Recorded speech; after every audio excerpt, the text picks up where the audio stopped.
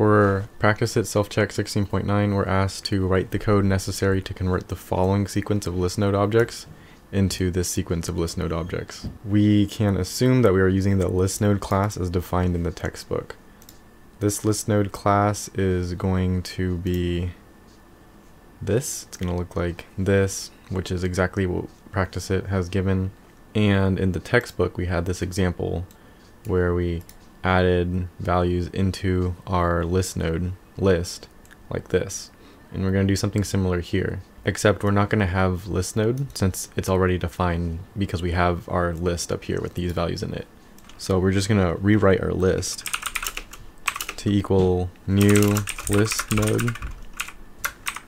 And we're going to have the value 1 first. Then afterwards, we need to create a new ListNode. And then inside of that ListNode, we're going to have the value 2. And then after that, we're going to make a new ListNode to contain the value 3.